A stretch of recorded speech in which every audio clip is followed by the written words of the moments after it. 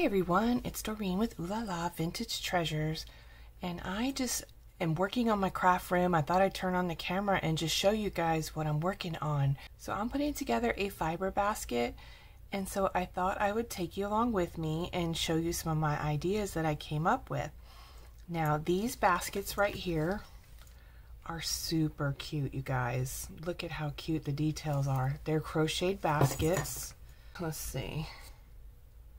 From here to here, about 9 inches by 6 inches, so they're about 9 by 6, and to the handle they are almost 11 inches. Okay, so I purchased these at Hobby Lobby and I bought them online. I needed something to put my fibers in, and I thought this would be a fun way to use my Kirkland's ladder. I have 2 of them, and I've had them in my craft room and they just been getting bounced around, and so I wanted to come up with an idea. So I wanted to put the fibers in there. So I just have this pretty satin rose that came off of a pink wedding dress. These are really simple to make. You just take, the fabric and you do a running stitch and then you gather up the fabric, but I kept that because I just really loved the rose and it's good size. So I have that sitting on top. And then I just have some of my fibers in here. These are Dollar Tree right here, but these are other fibers. These are different ones that I've had that are vintage. And this one here. Some of these came from France. I ordered them from a supplier. I have several other ones, but these are my favorites, so I kind of have my favorites out. And I did 2 white baskets, so I kind of alternated the colors as well. I just added a Christmas hook right here, just a gold Christmas hook. I think I got these either at Hobby Lobby or Michael's a couple years back, and I just put it on the ladder like this, and it hangs nicely between each little wooden rung. I attached over here some really pretty laces that I liked, and this is a nice tatting right here. And so I just tied it in a knot, and I wanted to use up some of my paper daisy journal tags that I had already cut out, and so I just went ahead and added a little image here and this binder clip right here, and then I just added one of my pearl appliques and a little rhinestone with some lace trim underneath, and then it's plain on the back. This was a misprint when I was printing for kits, and I didn't do the back on it, so I had already started cutting out the tags, so I decided to use that for my craft room. And then over here is a charm. I bought this years ago at Joann's and never had a place for it. So I thought this would be so cute to use it with this little basket. And it has this right here. So it just dangles like that. And it's just pretty to look at. If I wanted to, I could write how many yards of everything I have, and I could write it on the back. That would be a good way to keep track of my inventory. But yeah, that's what I have so far on that one. And then I have another white basket. There's this one. And this one has this kind of fiber. This one. This one. These are the ones from France. That one. And this one. I tied up this right here. This is just some wedding trim off of a wedding dress. That tag there, and then I just put a crown. There's that. The next one are my darker colors. This one is so pretty. It has this variegated look to it. Some of these are mixed with some gold flecks. That's got some sequins in it. So that's that one. I have several of the darker colors actually. I don't have a lot of pink at all. And then here's the tatting, and then I just made this tag right here. So I just put a little, you know, trim down here and a sparkle piece. I love these digitals from Paper Daisy Journals. They're just so cute. And then another one that's tan. So here's the other one, and then this has this. And these are the ones that have those thick fibers in them.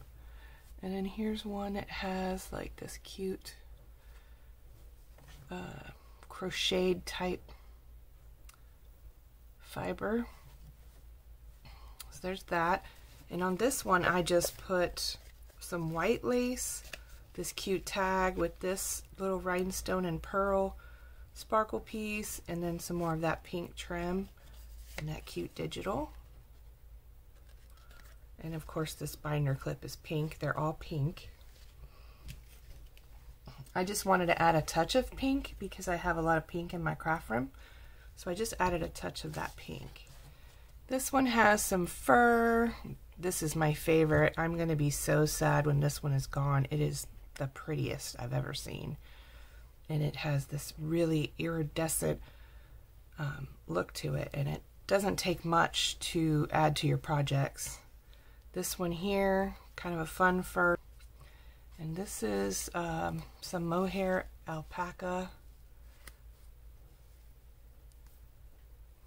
I've had this for a long time. A little napkin down inside of there.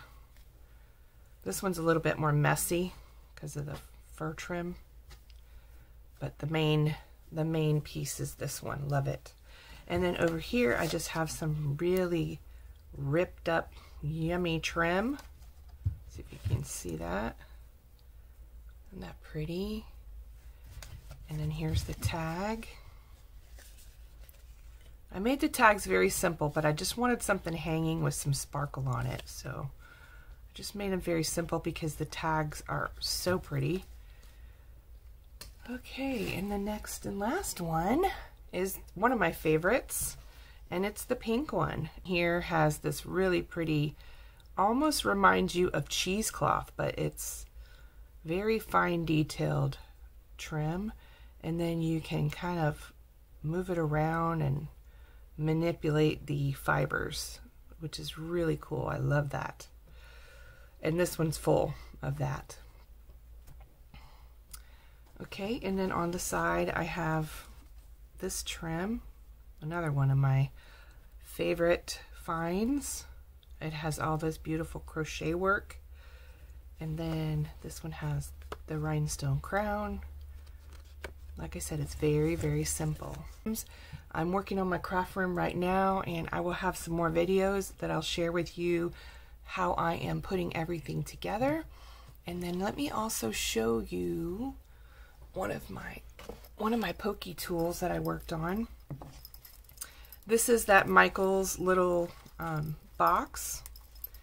And I just made this one. This one's going to go to Violet. I'm working on a little box for her now, and I just wanted to show you guys how pretty this one came out. Violet loves these color whites and creams too. This is another one of her favorites. So I added over here a really pretty rhinestone button, and then I added this one here, which is the angel wings with a pearl and a rhinestone spacer there, and a white bead there, and a heart. I found these in my stash. I thought I didn't have any more, but I found a few more. This crackle bead, this white bead, and this really pretty rhinestone bead. And what I did is I mixed all the colors. As you can see, I've got silver, I've got gold, and I have bronze, and I just love doing that. It makes it look very vintage and old. And then at the top I added this really pretty white rose. I put a crochet piece here and a piece of a flower there. And then here I have this really old vintage bead from an old vintage necklace. Then I added the bead caps in between the pearls. These are all off of that necklace. And then this is a crystal This is a crackle bead here, and this is a marble bead here. Another one of these rondelles, and then this cream bead and this crystal bead. And I left this little cap on here. I did glue it though, but I left the cap on in case it loosens up. At least you have this little plastic thing to hold it together. And you know, as you're using it, it's going to bounce around a little bit, so it may get loose, I'm not sure. But I did use fabric tack to adhere it, and it feels pretty sturdy right now. So yeah, that is what I made for Violet, and I just love how this one came out. I'm going to be making some more with some pink flowers at the top.